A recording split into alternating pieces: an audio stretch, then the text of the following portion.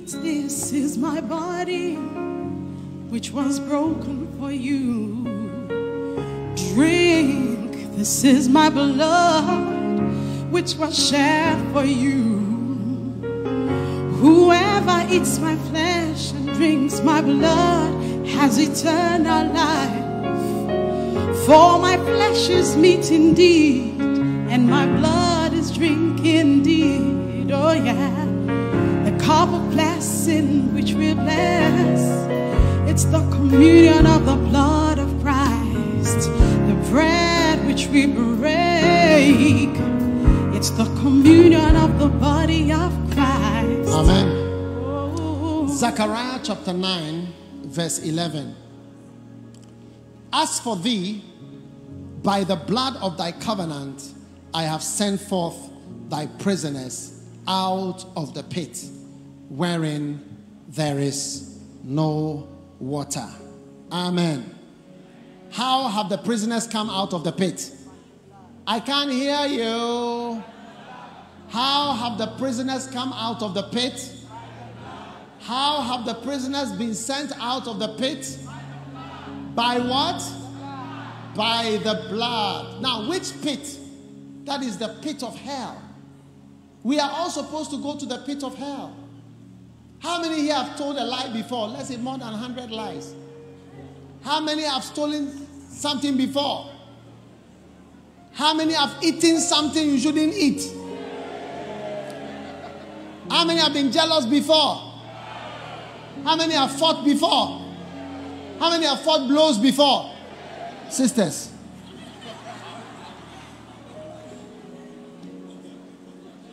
How many have done bad things before?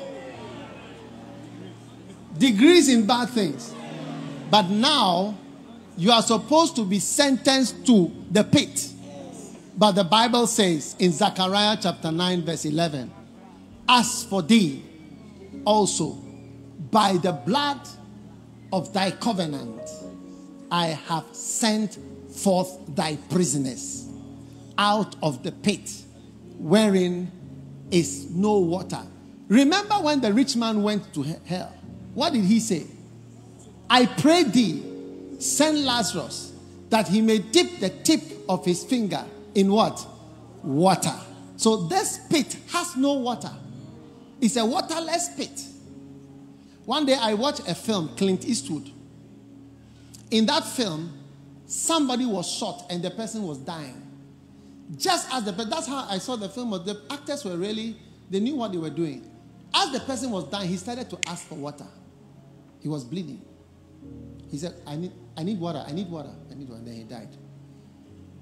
So when you are bleeding, you start to need water. So today, instead of going to that pit, by the blood, you are out. In Jesus' name. Stand to your feet. Lift your bread up.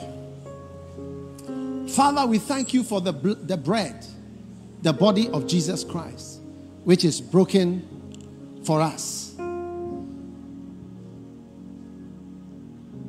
We thank you in the name of Jesus. Let the brokenness of the body be the reason for the healing of our bodies. Any broken part of our bodies is healed by this broken body of Jesus Christ. The body of Jesus Christ.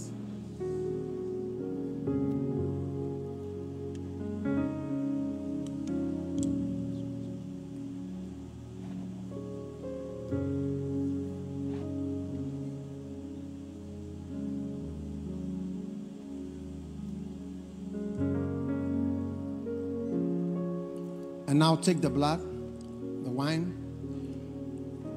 By this blood, every trap, every pit, every hellfire, every Gehenna, every lake of fire, you have escaped it. By the blood of Jesus.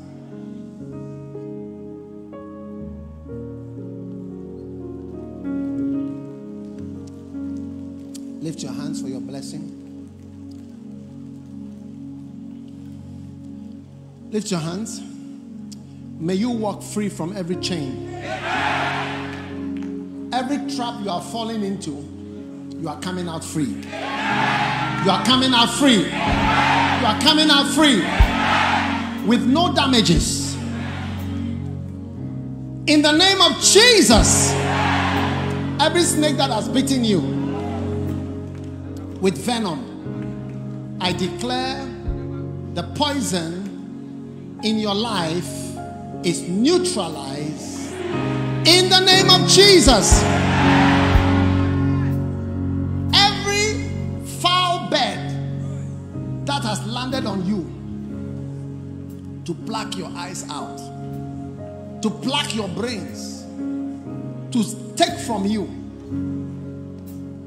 that bird, that flying creature is rebuked today in the name of Jesus. Let me hear your loudest amen. Receive freedom. Say, I receive it. Receive freedom. Receive deliverance. May your hands always be lifted up in victory. May your hands be lifted up in joy. This week, may you find things that make you genuinely happy and joyful. Let me hear your loudest amen. Whatever makes you cry,